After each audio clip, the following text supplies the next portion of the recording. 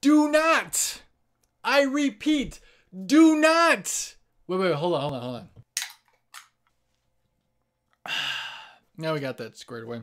Do not try to trade options, stock, whatever, if you're not going to be in front of the computer. Do not do that, ever. If you know that you're not going to be able to watch your day trade, be sitting in front of the computer, do not place a trade. Forget about it.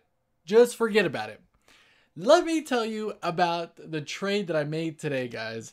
Boy, I broke one of my biggest rules today. But I do want to start out by saying it was a winning trade. It was a winning trade. It was a winning trade. It was a decent trade. But I had to work all day long at my part-time job.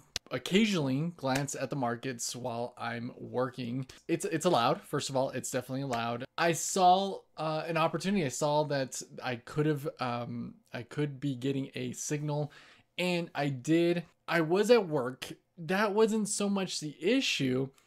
The issue was I was literally about to clock out, and I had to go run some very important errands on my hour lunch. And I knew this going into the trade. I knew it so well. It is extremely dumb, guys. It really is. It's ridiculous to be a day trader where, you know, every second counts almost. But my strategy definitely entails being in front of the computer and basically babysitting it. That's incredibly stupid on my part because not only could I not watch it really, I could watch it on my phone, but I was driving. It just, everything about today's trade was bad, except for the fact that it was a green trade. And on top of that, I don't know the app really well, the Tastyworks app very well at all. In fact, I didn't know how to sell. I was up and I had to call up my representative while I was out on my errands at the bank, and it just, don't do it, guys. Do not day trade if you're not going to be in front of the computer.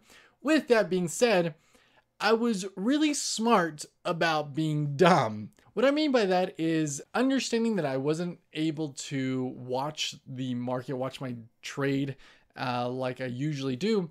I went a little bit further out and I made sure that I was in the money. By that I mean my expiration was next Friday, I believe, on the Qs. I traded the Qs today. So that's my trading tip of the day for Friday.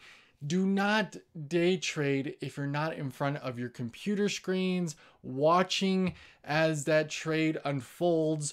If something were to happen, be sure that you're there. You have your basically your plan, and plan A, B, and C. Should something go wrong, make sure that you have, you know, your phone numbers to your brokers on speed dial, basically. So if you're gonna be dumb, like I was today, at least try to be smart about it. So let me show you today's trade really quick.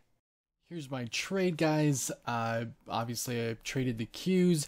I bought 2 of the 167.50 calls that expire in 7 days. And I went with the Qs because just to not give me that temptation to trade SPY 3 days out, understanding that I couldn't watch the trade unfold. So in case something really bad happened, I wouldn't be losing a whole lot. That was my logic there anyway. So I bought 2 at 193 and I sold them both at 205. This actually was called in to Tastyworks representative, and he actually executed my exit trade there. So and here is the signal I got on the Qs. Got it right here. I got in essentially at the start of this candle here. I had to endure a little bit of pain before it actually started going back up. And my original plan was to exit at 210. That was going to give me my 10%. But I chickened out, of course, because I wasn't in front of my computer. And I was the high there for quite a bit, actually. Let me just check here at 12:15, which is 10:50. No, 12:15. Yeah. So let's see. I sold right here. 205. Oh no, that wasn't the high there. Actually, I was close to the high there for a little bit, and then it went to 210, and I actually saw the ask price a little bit above 211, 212, somewhere around there, the bid price. But that was my signal, guys. There you have it, folks. That was my trade for today. It was green. I'm happy about that.